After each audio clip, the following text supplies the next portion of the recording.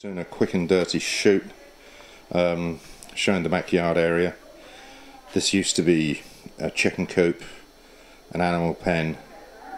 As you can see, they've splattered colour up the wall, but all of this isn't sort of paving. It looks like it, but it isn't. It's concrete that is formed into looking like a path. The only thing we retained was the Nispero tree, which pretty darn huge, casts a great shadow. We planted, we made some holes and planted the plum, mandarin and lemon tree. Hey, we actually have some lemons. You look closely, you can see the odd lemon. And at the back here, we've created this sort of planter area that goes all along the back wall, and we're going to feed that water-wise from the aircon unit out of my office. I'm going to divert that pipe over into that area there, just swinging around the old table and chairs for dining out, and then the new furniture here.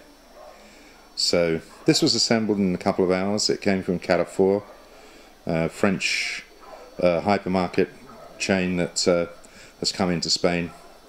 They certainly put IKEA to shame, I can tell you that, because this lot went together in like a couple of hours, and you can see it's pretty good quality, yet it was pretty darn cheap. So you know, you've got somewhere to put your drinks or what have you, somewhere where maybe you could put food or books or whatever. Little footstool to go with that chair.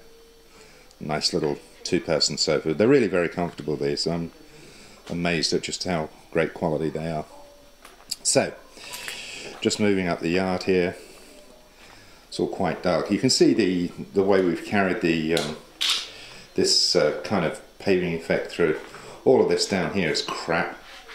We yanked tiles off the walls that are going to have to be replaced. We had to plug up some holes there. We're letting water through, we didn't even know it. Well, we've got external water pipes. Spanish, the way Spanish do things is sometimes quite extraordinary.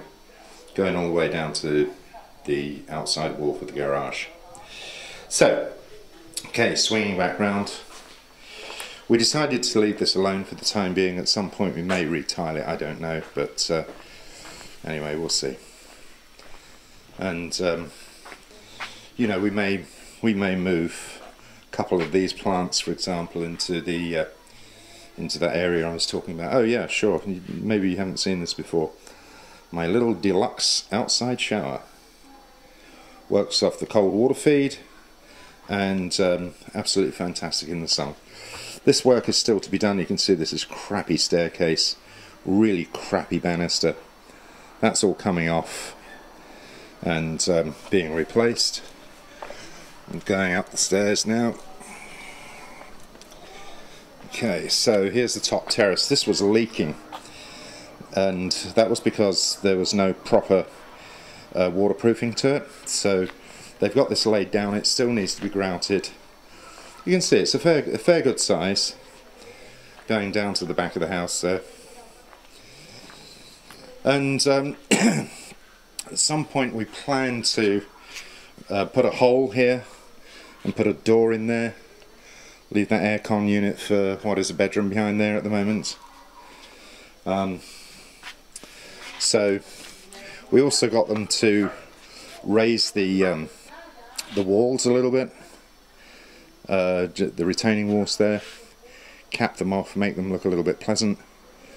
But of course that's completely unfinished, and what there will be there are some decorative railings that match what we're going to do on the staircase. Oh yeah, fine. So what else do we have done? Oh yeah. This used to be a tin roof, and as you can see, we've had all that replaced. Looks a lot better. Needs a bit of a clean off. That's the roof to my office just around the corner. We had that done a couple of years ago, but you get the idea.